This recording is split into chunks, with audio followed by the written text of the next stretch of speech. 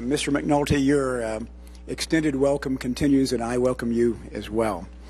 We are here primarily as a result of Monica Goodling's hearing in May. Ms. Goodling's testimony was consistent with what we've heard so far. After more than 3 months of investigation, and as much as the committee hunts, the evidence does not support the conclusion that U.S. attorneys were wrongly dismissed. What did we learn from Ms. Goodling? That Ms. Goodling, the Justice Department's former White House liaison, never spoke to Karl Rove or Harriet Miers about whether U.S. attorneys should be dismissed for partisan purposes. This was seismic news because the force behind this investigation has always been to see if White House partisanship lurked behind the U.S. attorney dismissals. Ms. Goodling's testimony was a long-awaited burst of sunlight helping to dispel that fog of suspicion. However, we are not here to discuss, as we might be, whether to bring the investigation of the U.S. attorney dismissals to a close.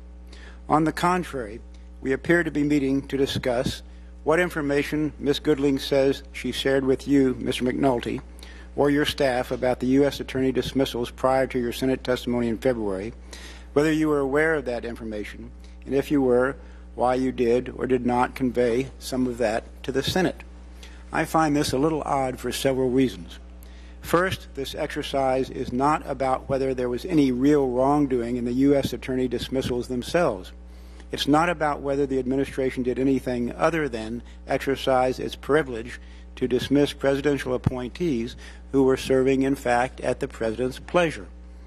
Instead, it's about the after-the-fact steps the administration took to explain its position that there was no wrongdoing. So-called scandals about attempted explanations have become a subplot of Washington theater.